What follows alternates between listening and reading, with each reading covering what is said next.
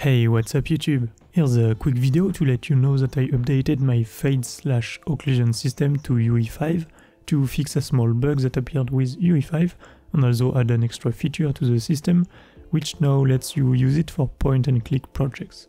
If you want to know more about this system, I invite you to watch the video dedicated to it that I made.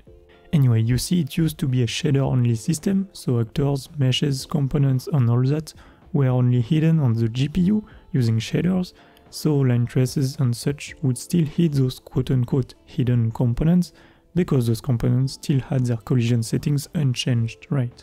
So I updated a few things here and there in the system to allow you to quite easily turn off collisions on hidden components, so you can now do proper line traces and such. If for any reason turning off collision isn't your thing though, I refactored some part of the system to make it a little bit cleaner and a little bit easier to expand, so hopefully you should be able to implement your own solution way more easily now. So I'm quite happy with that. Now, as a user point of view, there's not much that changed.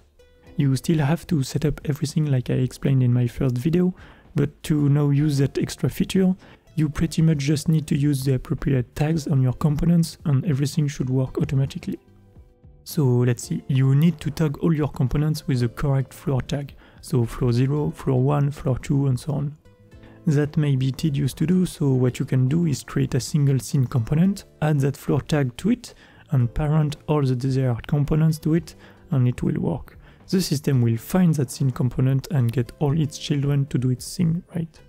On top of that, you also need to set the walls delta, again using tags, so for instance delta N for north, E for east, W for west, and S for south. And one last thing, you need to specify the amount of floors in that newly added variable in that fade component here. And then you can choose to update those components' visibility, collision, or both. Now press play and you may use line traces to move your character around using a nav mesh, and voila, it should work just fine. If you're interested in that system, it's available as a tier 3 reward on my Patreon. Okay, that's it, thanks for the support, consider subscribing to the channel and take care of yourself. Bye bye!